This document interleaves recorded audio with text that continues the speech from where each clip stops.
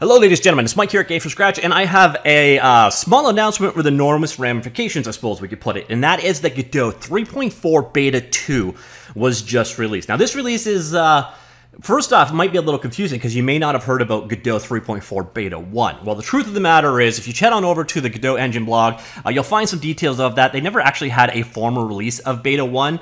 Because there was a C# support on Windows regression, a major thing, so they never posted a blog post on it. It was available, it just wasn't publicly announced. So thus, we are on Beta 2, and of course, hopefully that regression is now fixed. But we have a number of other features in this particular release. We'll come back and look at them in a second, but I want to focus specifically on one major new feature of this release, and that is if you head on down here to Rendering, you're going to see one of the most requested features for the Godot game engine, and that is a thing called Occlusion Culling. Now, if you've never heard of it before, Occlusion Culling is basically a way of splitting your game's data into that which is currently visible or potentially visible and everything else. So by having it deal with only the small subsection of renderable things in the world, you could speed all kinds of things up, including actually the animation systems. So right now, the animations will run on every single thing in your scene. With Occlusion Culling, you can have it break down to just what is currently potentially renderable. And the way that this is implemented, the Occlusion Culling itself, is via a system of rooms and portals. And we're going to look at the details of that in just a second. First, a little tidbit I just learned, and this is interesting. The word occlusion actually comes from Latin, the word occludere, which is oculus, and that actually means to shut up, added to the ion, which is the English word for the being in the state of. So occlusion literally means to shut up. I love that. It's a great little tidbit of fact. By the way, the word culling is probably one you know. Basically, you cull something by getting rid of it. So you cull off, if you've got dead flowers in a flower garden, you would consider culling those. It's basically to prune off that which you don't need. So you've got those two words put together. Basically, an occlusion culling algorithm is something that gets rid of everything that isn't directly relevant. And so this is obviously a optimization trick, because then you can focus on only the data you particularly care about, and the end result should be speed. Now, I got to warn you right up front, though, this is not going to be a freebie. This is something that you have to implement yourself, and it's not simple either. So this is an advanced level feature, but it is coming in Godot 3.4, and I'm a little shocked by that. So you can see here, it is a mostly static system. That means when things move around a lot in your level, you're going to have some problems, although you have the ability to open and close portals, and you can move them. Rooms portals work particularly well for indoor environments, environments that have been sensibly made to take advantage. So kind of think of your world in things that you can break it down into discrete chunks. When you can define what those chunks are, Occlusion Culling works really well. So if you're in an indoor environment, so you've got, you know, a floor, and then you got an elevator, and then another floor. That gives you a nice way to break it down, so that one floor could be an area, and then, you know, each kind of room within that floor would be a room, and so on. So this is all implemented using a series of 4 new objects, or 4 new nodes that have been added to the Godot game engine.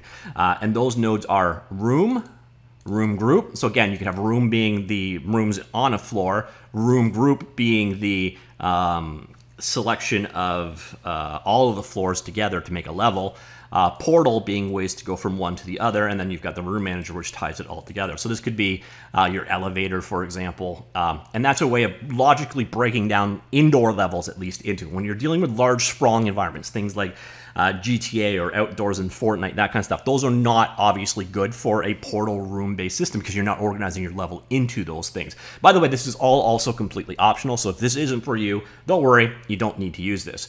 There are some caveats. Rooms need to be run through a conversion phase, either using the editor plugin or from a script, before the portal culling can be active. Everything is shown in the 3D view. Currently, the gizmos are rigged to show up, but the grid is not. You can activate and deactivate the system in the editor, and at the moment, the BVH/Octree, those are the actual data structures that hold the level data in the game. Runs in parallel and is still used for pairing. Portals are used for convex hulls only. Each visual instance has a new portal mode property in the inspector.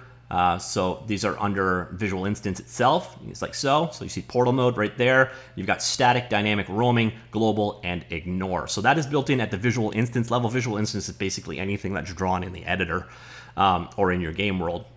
So you've got broken down, again, rooms, portals, sprawling, That being things that can span for various different portals. You can see some more data of it in set. PVS, I think I've mentioned that earlier on. This is the potentially visual set. So like I'm saying, Occlusion Culling isn't going to get you down to just what is on screen. It's going to get you down to what is potentially on screen, which is still a huge savings, by the way. So in addition to basic portal culling, the system can option build a potentially visual set during conversion. For each room in the level, a list of all the rooms that can possibly be seen from this room is calculated using the portal geometry. Has a number of advantages. It's very fast at runtime, enables some very useful runtime functionality like gameplay monitoring.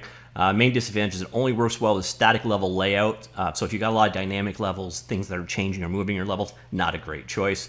So yeah, there's a pretty good breakdown of what goes into making this system, but at the end of the day, it's basically 4 new nodes: room group, portal, room manager, plus a new property added to visual instance, plus some scripts and toolings to enable it. So this is going to give you the ability to basically tell the Godot renderer, hey, this is how my world is organized. Please use that to run faster, I guess essentially is the simplest way you can put it. If you're interested in getting more, there is a work in progress set of documentation out there, so you can get an introduction of how things work. You can get the basics, what each one of those new classes do, what some of the definitions and limitations are. Then we get into some of the more intermediate stuff, like how portals work. And then we finally get into the advanced stuff. So callbacks in the monitor and so on. So if you want to get into using Occlusion Culling, Godot 3.4 Beta 2 now has it built in. And there's also something, a work in progress for Godot 4, by the way. So if you're wondering about Godot 4, yes, it's going to have this functionality as well. Now let's look at some of the other things that are included in Godot 3.4 Beta 2. Again, beta, do not use in production. That's the entire idea here. Reset track feature in the animation tool, iOS and Apple Silicon fixes. Mono builds are now universal builds for support for both x64 and ARM64 environments.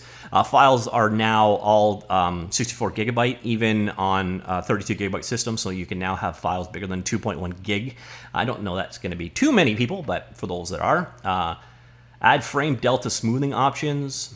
We've got crypto improvements. HTML can now export as progressive web apps. Those are web apps that basically load instantly and then stream in the extra information they need over time. Implement a Godot to JavaScript interface. That's nice. Implement lossless WebP encoding. So there's actually a fair bit in this one. Backport improved GLTF module Racine export support. That's actually going to be kind of nice too, because what you're going to have with GLTF, which is a common interchange format, is one of the most appropriate ones to use in Godot. If you want to bring data in or out of Godot, GLTF is a great choice, and that is out. The export support is new. So what you can do is actually export your created in Godot level to something like Blender, change it, export it back as GLTF, and then move it back in. That's kind of nice. But mind you, keep in mind, that would only keep the geometry stuff, the textures, the models, that kind of stuff. You're obviously not going to get your scripts exported in that case. So it's a way of dealing with the model data only. Just keep that in mind. Native support and minimal handling for Unix symlinks. Notarization support when exporting from macOS on a macOS host. Options to clean, simplify convex hull generation from mesh. Added a ring emitter for 3D particles. Fixed 2D moving platform logic for physics. Other physics improvements. Again, the occlusion culling, probably the big story here. That's why we covered it first. Fixed depth sorting of meshes with transparent textures. Added soft shadows to the CPU light mapper. Combined depth of field far and depth of field near passes. Import options to split vertex buffer streams. Fix auto wrapping of CGK texts. Added support for structs and fragment to light varyings, and that's shader improvement, language improvements in shaders, and improved streamlines for visual script node funcs calls. That is the big stuff. We got a number of other little changes. I'll link to this in the linked article down below. Also, if you want to go ahead and check it out, there is an up-to-date version of 3.2 Beta 2 online available here. Although, interestingly enough, as I'm hovering over it and looking at the link it's generating, it's 3.4 Beta 1. So I think that, let's see if the link is just bad. Yeah, so the link is out of date. By the way, if you're on the Godot team, your link is wrong. There is an up-to-date version of it available right here. So if you want to just check out Godot online without having to download anything, you do have that option now available here. So that is Godot 3.4 3.4 beta 2, the big thing for me at least is the occlusion culling. It will theoretically lead to performance improvements in the world of 3D. And that's one of those things a lot of Godot developers have been screaming for. So I'd be interested to see what you think of the addition of occlusion culling, portals, PVS, and all that stuff, and what else you thought of the 3.4 beta 2 release. Let me know, comments down below, and I will talk to you all later. Goodbye.